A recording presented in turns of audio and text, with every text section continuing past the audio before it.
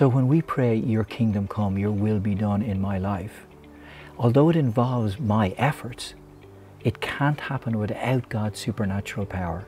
So in this, we're praying for something beyond our efforts.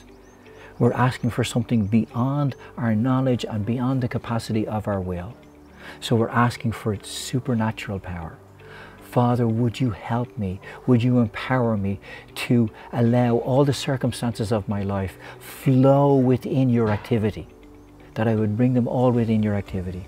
Would my life be in all its arenas good with your goodness? That I would be salt and light for your glory.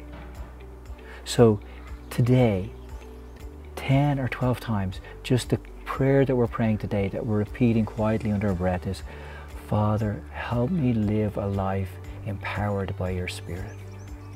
Father, help me live a life empowered by your Spirit.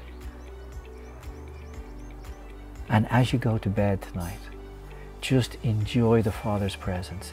Repeat the Lord's Prayer to Him, talking to the God who is always with you, always near you.